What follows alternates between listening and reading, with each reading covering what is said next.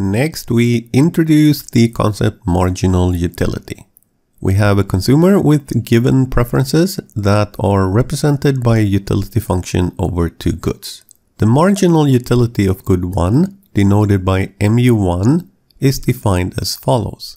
mu1 is equal to the partial derivative of u with respect to x1. The marginal utility of good 2, mu2, is defined as the partial derivative of u with respect to x2. Marginal utilities will themselves depend on which bundle we consider, and they will be functions of x1 and x2. Keep in mind that utility functions are assumed to be ordinal and that a particular utility value has no interpretation. This means that changes in utility levels will have no interpretation either, making marginal utility values uninterpretable as well. Knowing the marginal utilities for a consumer at the given consumption bundle will really tell you nothing. As we will see soon, the ratio of these two marginal utilities will have a measurable interpretation.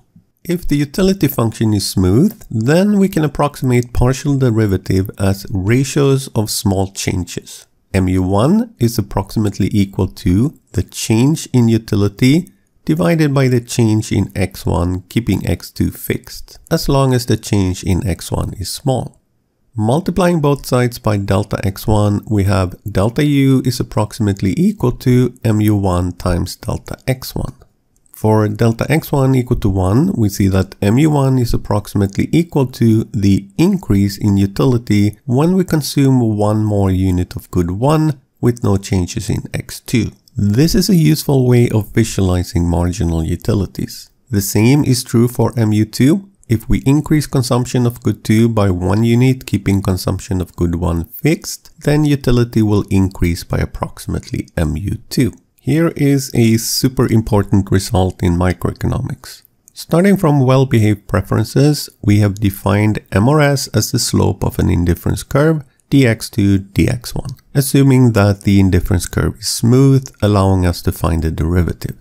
We also know that preferences can, in most cases, be represented by a utility function. If the partial derivatives of this utility function exist, then MRS will always be equal to minus mu1 divided by mu2.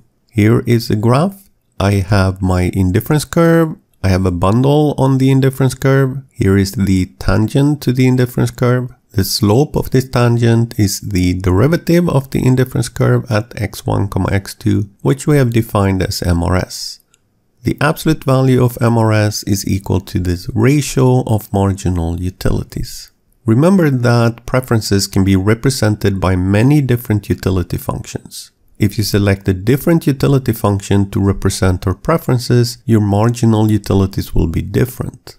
However, the ratio of these marginal utilities will be the same. Here is an example demonstrating the equality of MRS and minus the ratio of marginal utilities. We start with the simple Cobb-Douglas utility function, u equal to 4x1, x2. We select an arbitrary bundle, x1 equal to 2 and x2 is equal to 4.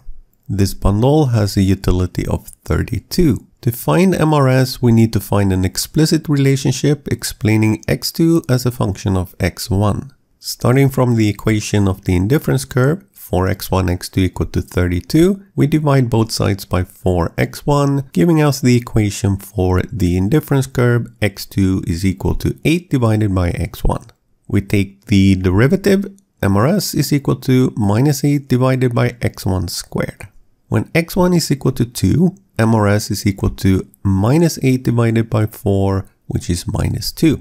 mu1 is defined as the partial derivative of u with respect to x1, so this is equal to 4x2. x2 is equal to 4, so mu1 is 16.